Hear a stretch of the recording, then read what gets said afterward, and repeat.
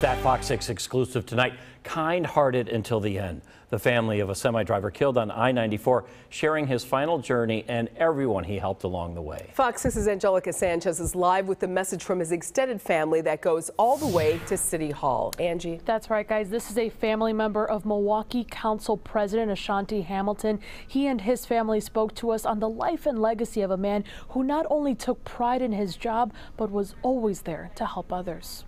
He really loved his job. He loved his truck. He loved what he was doing. Milwaukee Common Council President Alderman Hamilton is opening up on the loss of his cousin, Jeffrey Johnson. He says Johnson was one of the two semi-drivers killed in last week's horrific crash on I-94 in Racine County. He loved being able to provide for his family. He was somebody that everybody could depend on. Family says Johnson is survived by his wife and his 8 children, the youngest just 7 months old. Loving person, caring, kind-hearted, funny, very funny. That was my dad. His daughter tells Fox 6 more about her dad's love for the road. It was like his passion. When he first got his truck, he pulled up to show everybody the truck. We all got in and took pictures. They also shared a message from the company Johnson worked for that refers to him as their, quote, mighty road warrior. He took pride in driving. Like, it was something beyond just a job for him. The other semi-driver killed was identified by his family as Kenneth Rogers. He's remembered by his loved ones for his strength and courage.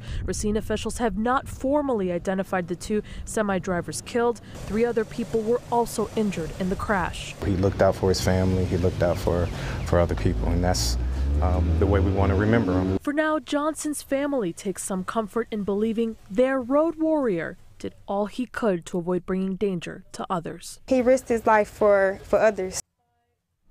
And Johnson's family also wanted to share their condolences with the family of Kenneth Rogers, saying both families are going through a great loss. The investigation into the crash remains ongoing. Live in the newsroom, Angelica Sanchez, Fox 6 News. It was a heartbreaking day for both families. Angelica, thank you.